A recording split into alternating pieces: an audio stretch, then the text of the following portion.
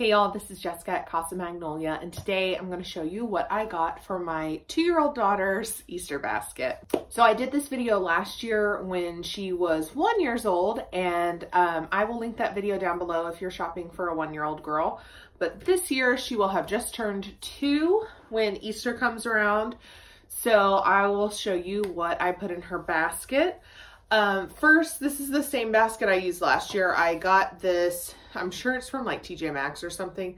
I got this as a gift for my baby shower, and next year I'm going to get like a personalized basket, but we're gonna have 2 little girls next year and I want them to match. So I'm waiting until next year to get like the real life Easter basket. So I'm using this year. I did get this purple grass because I forgot I had gotten grass last year and saved it. And did y'all know that they have like jelly bean smelling grass now? It's insane. So, okay, let's get started after I can stop sniffing grass. All right, so most of the stuff, pretty much all of the stuff I got at Walmart on the Easter section. I didn't want to have a whole lot of candy because she doesn't really eat candy and she has no business eating candy. So here we go. First off is a 98-cent 40-piece sticker pack with like spring and Easter stickers. This was in the Easter section. She is obsessed with stickers, and these are like the puffy stickers, so I thought these would be easier for her to pull off. So I know she's gonna love those, and I'm sure I'll find them all over my house. So that'll be fun for me. These are Animal Farm finger puppets. This was in the baby section by like the baby potties, baby bath toys, stuff like that. She has some of the little like squeaky toy kind of bath toys that I got her, not this past Christmas, but her first Christmas. And they're getting like pretty nasty inside. So I'm going to try and like disinfect them, but there's like nasty crap in there. So I was hoping that these will stay a little cleaner. And if you saw Sarah from Work Life Glue, she put these in one of her daughter's Easter basket, and she said that both of her kids love them. So I got these to try. The next thing is, it's like an activity kit. It says Springtime Sticker Face.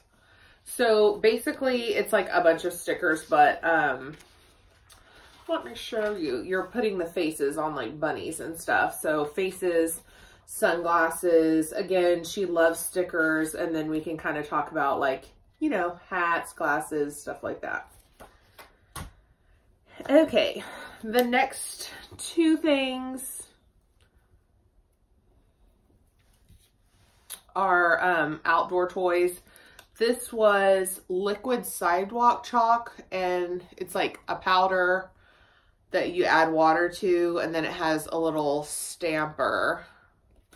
They had regular sidewalk chalk too, but I don't know, I thought this would like, I'm afraid she's gonna break the sidewalk chalk and just like, it'll go to waste, but I don't know. I thought she could start with this. And then these are Fubbles.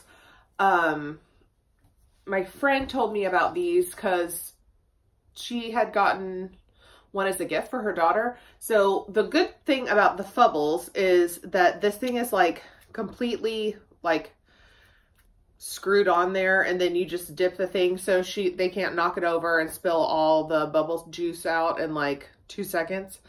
They had some that had 1 dipper and some that had 3 dippers. So this is one of the 1 dipper ones. I'm excited to use this because, again, she won't dump it out. She thinks it's like water and she just slings it everywhere. So anyway, she loves bubbles too.